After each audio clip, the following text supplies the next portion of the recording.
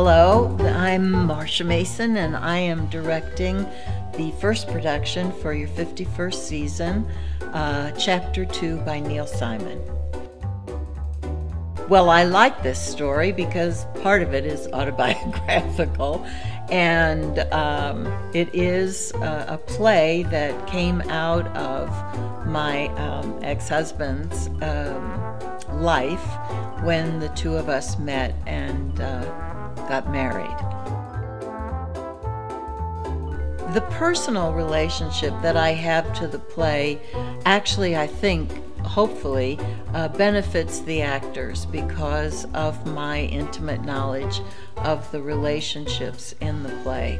Although I didn't have a best friend called Faye, the essence of the relationship between George and Jenny is about two people who can come together and have to get through some of their past in order to be able to have a future together.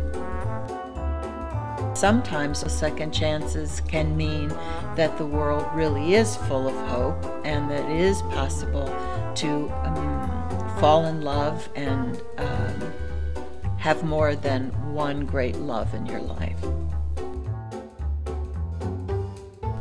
I think the thing that I love about working in the theater, say, as opposed to film or television, is the aliveness of it.